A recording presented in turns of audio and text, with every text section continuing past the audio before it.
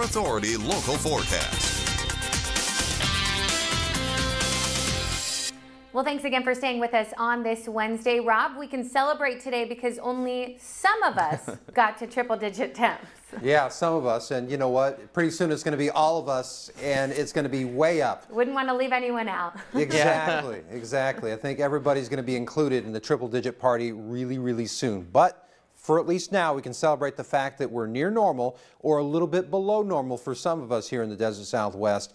Again, savor the flavor because things are going to change in a pretty big hurry. Your RV World Yuma Sky Cam giving you a glimpse of, well, what's been a semi-murky day here in the Desert Southwest. I mean, Brandon Mejia during the break was talking about how cloudy it was earlier in the day. We've had the intermittent clouds kind of rolling through the Desert Southwest, and that's kind of helped with the temperatures a little bit today as well. As far as your satellite radar is concerned, those clouds coming from the East Pacific. So that flow continues as we get on into this evening. So don't be surprised if we have a partly cloudy to, well, mostly cloudy evening ahead.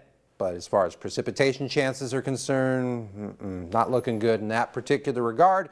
But what's looking promising in the heat realm is the excessive heat watch. Now, this isn't in effect now, so don't worry about it, at least for the meantime. But by Monday, this could likely become an excessive heat warning.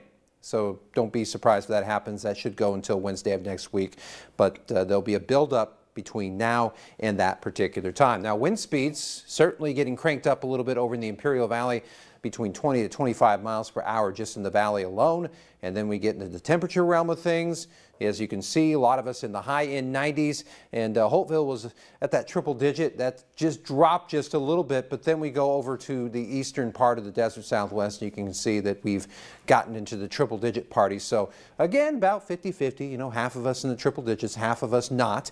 So that's a victory in of itself, but then that victory will fade in the coming days. But temporarily speaking, we got below average conditions that should prevail, at least in the Desert Southwest, for a day before we slowly but surely start to get a rise in the mercury. Again, high pressure well to the south is going to be responsible for that.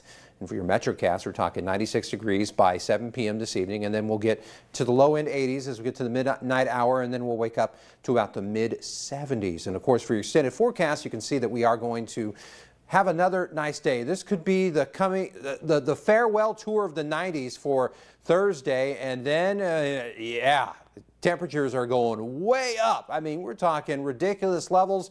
Maybe not record-breaking, but certainly near record temperatures, but excessive nonetheless, starting Monday going through Wednesday. And folks, it could go week-long. I hate to say it, but that is a possibility. I'm staying inside, Rob. Thanks for that, my friend. Still ahead, amputee